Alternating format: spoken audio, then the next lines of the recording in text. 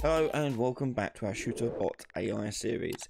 This is a bonus episode as requested by my patrons and other supporters, and I want to go through and show you how to add prediction to your AI. So there is a prediction based AI sense, and that allows the AI to predict where they think you're going to be when they've lost sight of you. So to do this, you go into the bot's AI controller and go to the perception component. Then on the right hand side you can see the senses, and we're going to add another sense to this.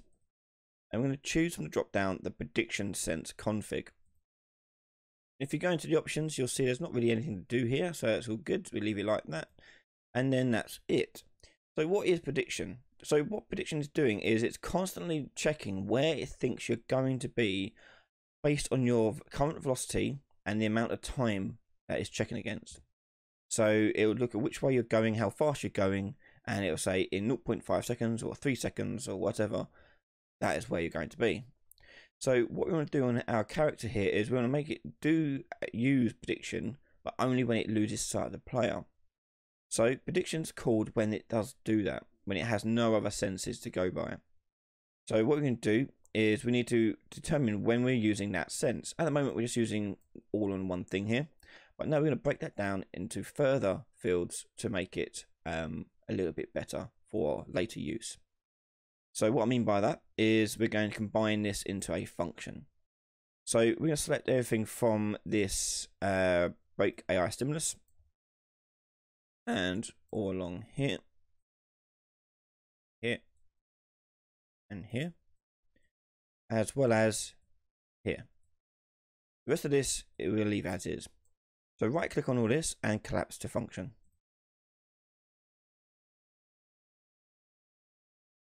Now this function, we don't want a delegate, we can get rid of that.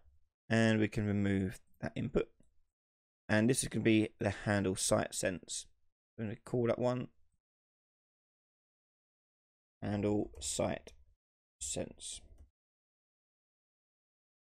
And we only want to do this when this sense stimulus is going to say it is AI sense sight.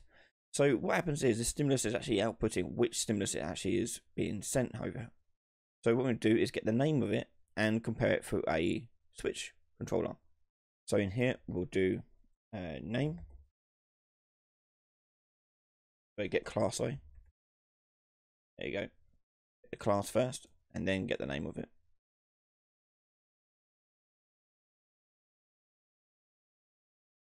And that name is going to go into a switch. Let's just move this out of the way.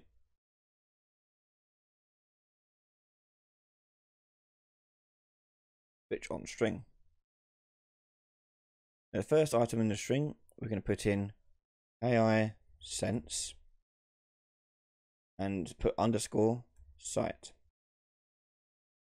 Then we want another one for AI sense underscore damage, and finally our prediction AI sense underscore prediction. So it will decide which one to do here. Now currently sight and damage are handling the same way over here, so we can just plug sight into our branch here, and actually let's put our branch on the other side of this. Put sight into here and damage also into here, because they're both using the same thing.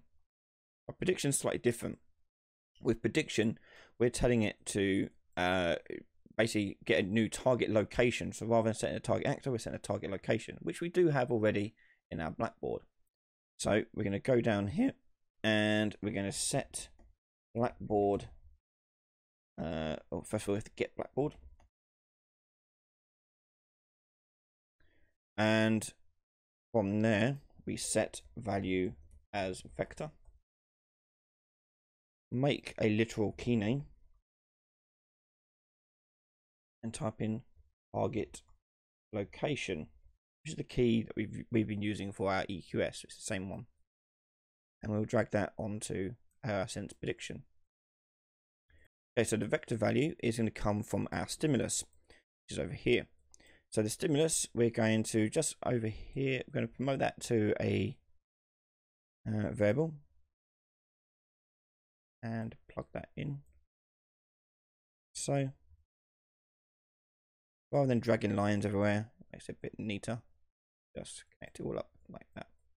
And in here for set value as vector, we're going to drag out stimulus, get, and split that.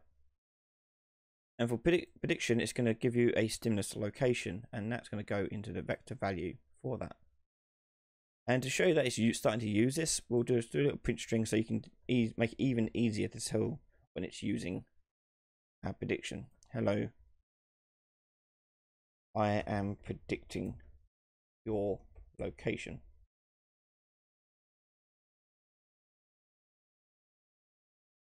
Okay, so that's all done now. Then just need to put this branch back in, and this is going to go at the start here. So let's move that along.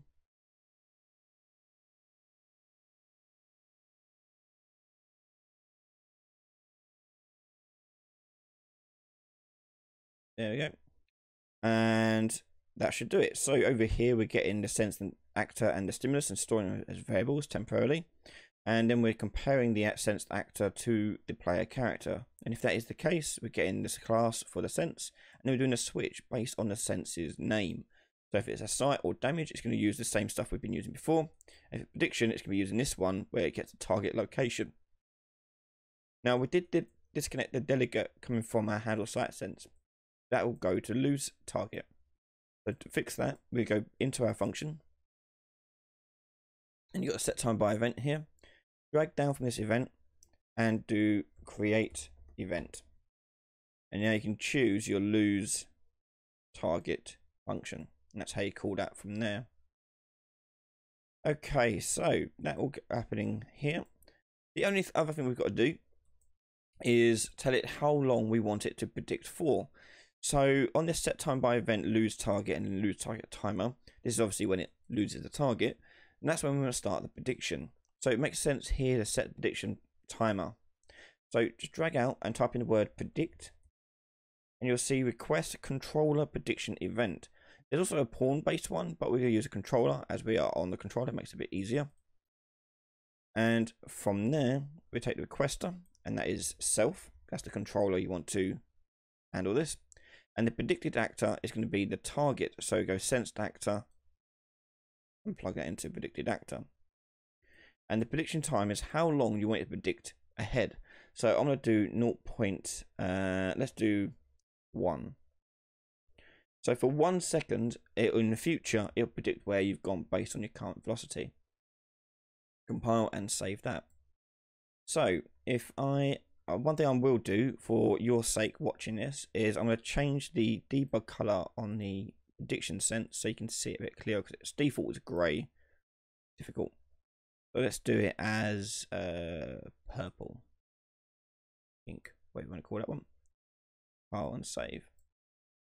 Now, in order for it to determine when it wants to go to prediction location or to a normal patrol location, we need to have another Blackboard key in there, and that's keeping track of whether or not it can actually, at the moment, see the player. So we're going to go into our Blackboard for our behavior tree, go to new key, use ball, and call this one can see player. Hit save, and then go to the behavior tree. Now on the behavior tree, we've got a chasing sequence, and we've got this move to target actor. This is chasing down the player. However, we only want to do this if it can actually see the player. So right click on here, add decorator, and choose Blackboard, and then from that you want to choose the can see player. Now if you don't see it here straight away, just hit save on both of them, and then go back, and it should now appear like so. So I choose can see player, and I want it to be is set, but if it returns to be false, I want the observer aborts here to abort itself. Now this will all connect to a selector, so put a selector in between it and the shooting service, and the selector is going to have another move to. This time it's moving to the target location. So when the can see player returns false, it's going to do this one instead, because this is an abort. That's that there done. We're now going to go back to the AI controller, and you're going to find yourself on the handle sight sense. Now in here we're going to do a very simple get Blackboard, and from there set value as ball, and then for the key name we're going to make literal and type in can see player. Making sure you spell it exactly the way you've got it in your blackboard.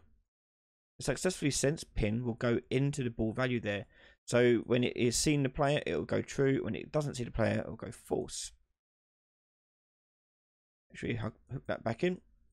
And we're now done. So if I were to play test this, I'll turn on debug and turn on this. The prediction is that pink sphere, and he'll go towards that pink sphere. Ah, there he is. Okay, so he'll go over there like that. So he's predicting where I'm going to go based on my current velocity and how long we've told it to look for ahead.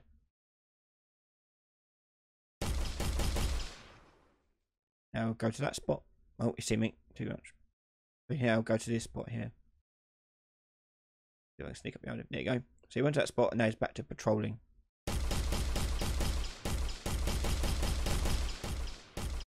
And there you go. So now our AI will predict where we're going to go when they lose sight of us. I'm going to do another episode after this one, and that is going to be how to make it so he detects sound. So when you shoot at him, he knows when he's being shot at.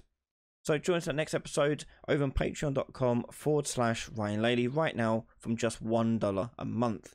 With that $1, you get access to all of my videos before anyone else, and as well as many other benefits. Big thank you to all my patrons and YouTube subscribers for their continued support. If you're watching this and you haven't yet subscribed, please hit that subscribe button. That way you won't miss any of the content I release on a weekly basis. Thanks for watching, and I'll see you all next time. Bye everyone.